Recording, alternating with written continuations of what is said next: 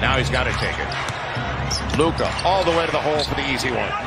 Dallas in control. One of the easiest playoff buckets I've ever seen. There's been little to no resistance as we see this dunk right here from Porzingis. What I'm talking about, little to no. They're taking it out of Luka's hands. Hardaway for three. Got it! Wow. And that's huge. Did you say he's a free agent this offseason? Making money as we speak. Show me the money. Tim Hardaway Jr. for three. A premium on shooting. And that's 18 triples for the Dallas Mavericks. 6 more once again for the second consecutive game. 6 more than the Clippers so far.